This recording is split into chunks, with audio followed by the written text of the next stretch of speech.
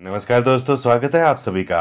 आप देख रहे हैं सोहन शर्मा किचन किंग। मैं हूं सोहन शर्मा और आज हम बनाएंगे मोहनथाल की मिठाई बिल्कुल घर में। तो चलिए शुरू करते हैं। वीडियो को शुरू से लेकर एंड तक जरूर देखिए। अगर आपने हमारा चैनल सब्सक्राइब नहीं किया तो सब्सक्राइब कर लीजिए, साथ ही दबा दीजिए बेल आइकन का बटन ताकि हमारी लेटेस्ट अपडेट आपको मिलती रहे। देखिए कितना बढ़िया लग रहा है।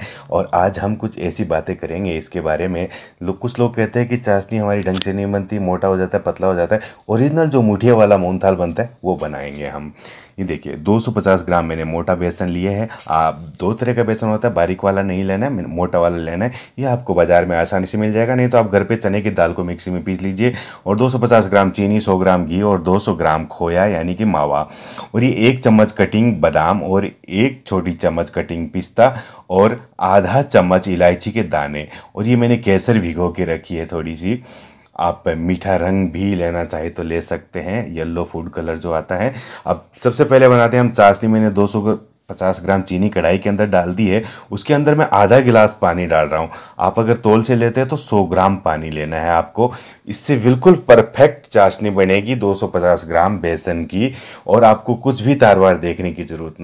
गैस को पहले मीडियम आंच पे रखा है। जैसे चीनी मेल्ट हो जाती है तो गैस को मैंने फुल आंच पे कर दिया है। और ये अब उफान आने लगा है, चीनी मेल्ट हो गई है, तो आप समझ लो चाशनी बन गई है, बिल्कुल तैयार है। तो अब हम इसके अंदर केसर डाल देते हैं, थोड़ी घुली हुई 1 चम्मच के करीब, ताकि हमारे मोहनथाल का कलर जो है ना वो सुंदर है। आप मीठा येलो फूड कलर जो आता है वो डाल सकते हैं, उसको मीठा रंग कहते हैं। आप अगर तार देखना चाहे तो 1.5 तार की चाशनी लेनी है हमें। इस तरीके से 1 बूंद पूरी तरीके से नीचे जाके और दूसरी बूंद बीच में आके रुक जाए, तब समझ लेना 1.5 तार की हो गई है। वैसे इसके अंदर आपको चाशनी देखने की जरूरत नहीं है। और हाथ से अगर देखना चाहे तो देखिए बिल्कुल लंबा तार बन रहा है इसका। इतनी मोटी चाशनी होनी चाहिए ये देखिए। तो चलिए चाशनी बिल्कुल बनकर तैयार है।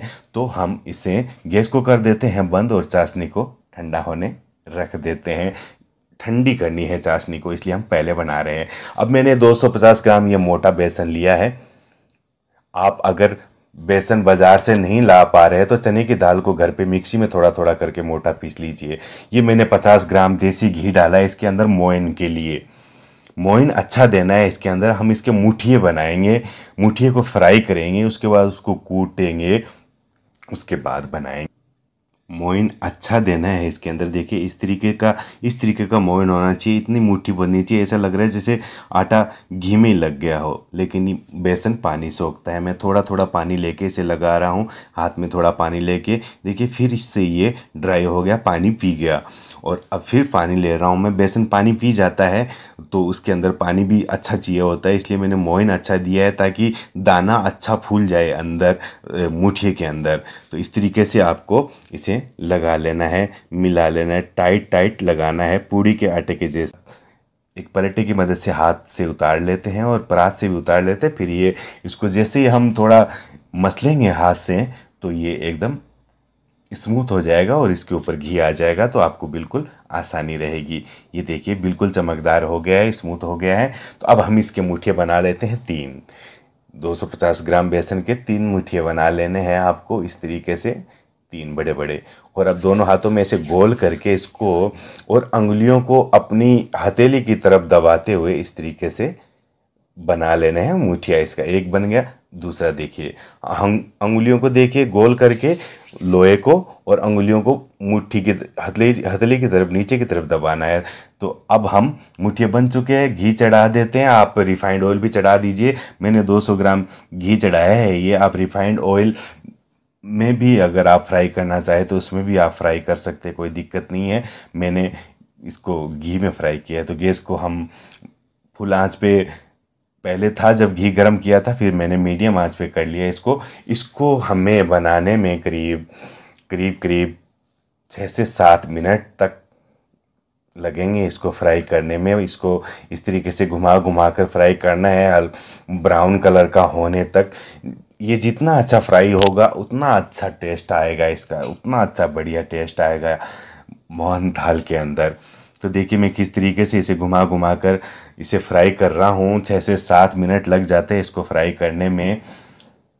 तो ये फ्राई हो चुके हैं, तो तेल की गैस को कर देते हैं बंद और मुठियों को रख देते हैं साइड में ठंडा होने के लिए। इसको थोड़ा दबा के ऐसे चूर देते हैं ताकि ये जल्दी ठंडा हो जाए। मैंने इसको एक स्टील की थाली के अंदर डाला है। उसके बाद हम मावे को सेक लेते हैं। मावा सेकना ज़रूरी है। मावे के अंदर ये मैं फूड कलर डाल रहा हूँ 1/4 चम्मच, यानी कि 1/4 चम्मच फूड कलर डाला है। इसलिए डाला है कि मावा हमारा मोहनथाल के अंदर वाइट वाइट ना दिखे। और इसके अंदर मैं 2 बड़े चम्मच घी डाल रहा हूँ। ये डालना ज़रूरी है, इससे मावे की सिकाई अच्छी होगी और ये खुला हो जाएगा, एकदम दाना दाना हो जाएगा इसका। इस मावे को सेकने में भी आपको 4 से 5 मिनट लगेंगे। इस तरीके से कभी गैस को धीमी कीजिए, कभी तेज़ कीजिए, कभी धीमी कीजिए। इस तरीके से करते हुए आपको मावे को ब्राउन होने तक सेकना है। और जब मावा इस तरीके से देखिए घी छोड़ दे और दाने दाने हो जाए तो आपको गैस से हटा देना है और इसको नीचे ठंडा होने के लिए रख देना है। मावे को हमने ठंडा होने रख दिए, मुट्ठी हमारे ठंडे हो गए तो इनको हाथों से हम मसल लेते हैं। इस तरीके से अच्छे से मसल लेने हैं हाथों की मदद से। ये देखिए मैं किस तरीके से मसल रहा हूँ इनको हाथ की मदद से। अब मैंने चलनी ली है, आटा छानने वाली चलनी नहीं है, ये गेहूं जो छानते हैं हम, गेहूं दालें वगैरह छानते हैं, मोटे तार वाली जो चलनी होती है वो वाली चलनी ली है। उसके अंदर मैं डाल के इसे छान रहा हूँ। ये देखिए इस तरीके से छानना है आपको। मोटी वाली चलनी से, तार वाली नहीं हो तो गोल गोल छेद वाली चलनी आती है, वो भी आप ले सकते हैं। ये देखिए अब इसको इस तरीके से मसल मसल के मैं, जितना इसके अंदर का जो गुद्दा है वो निकल जाएगा दाना बनकर। और ये जो बाकी बचा है ये बहुत हार्ड है, तो इसको तो पहले तो हम कूटते थे, मामदस्ते के अंदर कूटते थे। अगर मामदस्ता है आपके पास तो आप उसमें कूट लीजिए, नहीं तो एक ईजी सा तरीका है, इसको मिक्सी में डालिए और 2 राउंड चलाइए और निकाल लीजिए। मैंने देखिए मिक्सी में डाल लिया और 2 राउंड चलाए मिक्सी के ऊपर और इसको निकाल लिया और छान लेते हैं। ये बिल्कुल तैयार है, बिल्कुल छन चुका है। और देखिए कितना अच्छा दाना बना है इसका, एकदम रवा रवा हो गया है इसका। देखिए मोटा मोटा दाना दिखाई दे रहा होगा आपको। तो चलिए अब एक कढ़ाई लेते हैं, उसके अंदर हम ये पूरा जो बेसन का, हमारा जो मोहनथाल का जो बेसन था वो डाल देते हैं और उसके अंदर हम 50 ग्राम घी डाल देते हैं। एक पलटा ले लेते हैं, गैस ऑन कर लिया है, गैस पे मैंने चढ़ा दिया है और इसको भी हमें 5 से 6 मिनट तक सेकना है। ज़्यादा नहीं सेकना है, 5 से 6 मिनट तक मीडियम आंच पर सेकना है हमें इसे। और इस तरीके से सेकते हुए जब आपको थोड़ी थोड़ी खुशबू आ जाए, ज़्यादा सेकना नहीं है क्योंकि इसे ऑलरेडी ही सिका हुआ है, इसलिए सेक रहे हैं कि हमारे मन में कोई डाउट ना रहे कि बेसन कहीं कच्चा तो नहीं रह गया है। और इसका टेस्ट भी अच्छा आता है और ये पीता भी बहुत अच्छे से है। चलिए गैस को कर देते हैं बंद। 5 से 6 मिनट बाद सेक लिया है। अब इसको, ये गर्म है, चाशनी ठंडी है, दोनों में से एक चीज़ ठंडी होनी चाहिए, एक चीज़ गर्म होनी चाहिए। तो मावा भी ठंडा हो चुका है। इधर मावे को भी इस तरीके से थोड़ा मसल लेते हैं, दाने दाने हो जाएंगे। मावा भी हम उसके अंदर डाल देते हैं। मावा भी मैंने डाल दिया है। अब चाशनी हमारी बिल्कुल ठंडी है और ये जो है बेसन हमारा सिका हुआ मोहनथाल वाला ये गर्म है। तो एक चीज़ दोनों में से ठंडी होनी चाहिए, दोनों अगर गर्म होगी तो घी छोड़ देगी, हलवा बन जाएगा। इस बात का आप ध्यान रखिए। आधी चाशनी डाल रहा हूँ पहले मैं, आधी चाशनी डाल के मैं थोड़ा मिला लेता हूँ इसे। और हाँ, आप अगर मीठा कम खाते हैं तो आप चीनी थोड़ी कम ले लीजिए, 20-25 ग्राम या 50 ग्राम कम कर लीजिए, कोई दिक्कत नहीं है, ये परफेक्ट मीठा है। फिर दूसरी जो चाशनी थोड़ी सी और बची हुई थी वो भी मैंने डाल दी है, पूरी चाशनी पी लेगा ये। तो इस तरीके से मैंने देखिए चाशनी को इसे पिला दिया है। अब इसको भीगने में ये पूरी तरीके से चाशनी पिएगा जब तक इसको 2 घंटे लगेंगे। करीब 2 घंटे में ये पूरी तरीके से पी कर तैयार हो गया। स्टील का थाली लिए, चौकोर किनार वाली, आप चाहे कोई ट्रे ले लीजिए चौकोर किनारे वाली, या चाहे कोई गोल वाली किनारे वाली थाली ले लीजिए, उसमें अच्छे से घी लगा लीजिए हाथ की मदद से और मोहनथाल को जमा दीजिए। तो मैंने मोहनथाल को थाली के अंदर डाल दिया है। इस तरीके से पटक पटक के मैं इसको चारों तरफ से, जैसे जैसे थोड़ा थोड़ा पटकूंगा ना मैं, तो ये पूरी तरीके से सेट हो जाएगा अच्छे से। अब मैं थोड़े केसर के पत्ते ऊपर डाल रहा हूँ, आप चाहे तो डाल सकते हैं, नो की ज़रूरी नहीं है। और ये दरदरी क्रश की हुई इलायची के दाने हैं 1/4 चम्मच, वो डाल दिए मैंने। पिस्ता कटे हुए वो भी मैंने इसके ऊपर डाल दिया है डेकोरेशन के लिए 1 चम्मच।